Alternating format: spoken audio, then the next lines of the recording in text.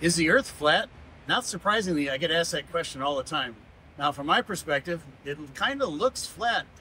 My answer might surprise you, though. Is the Earth flat? No, but it's not exactly round either. It's kind of bigger in the middle, sort of like me. Don't judge.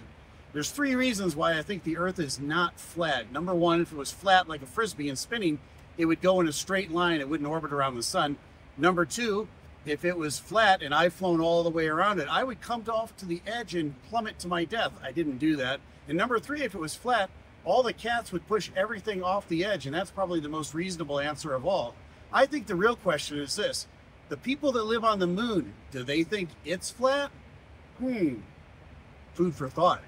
Now you know. I'm Captain Steve. Fly safe.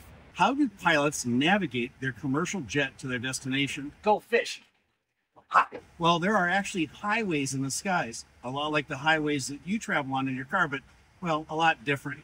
The highways in the skies are defined by land-based navigation aids that transmit up to the airplane, space-based satellites, GPS, that transmit down, and then black box navigation, all this stuff up here that double checks everything that the other two are sending. And then there's the two of us.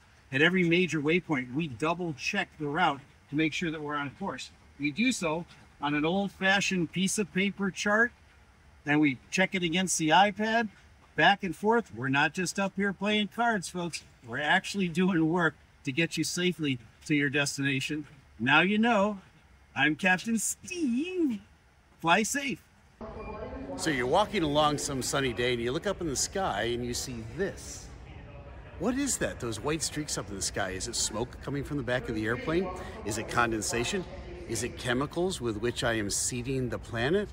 Well, it's not smoke and it's not chemicals and it's not exactly condensation either. It is a little bit. Those are actually small ice particles that are up in the sky, and they're created when my hot engine, 850 degrees Celsius, goes through that super cold air at altitude, minus 50 degrees Fahrenheit. It creates condensation. That's where the name contrails come from. It creates minuscule little particles of ice that float in the air like a cloud behind the airplane. It's not smoke, and it's definitely not chemicals that I am seeding the planet with so that the government can control your mind. It's neither one of those. Now you know. I'm Captain Steve. Fly safe.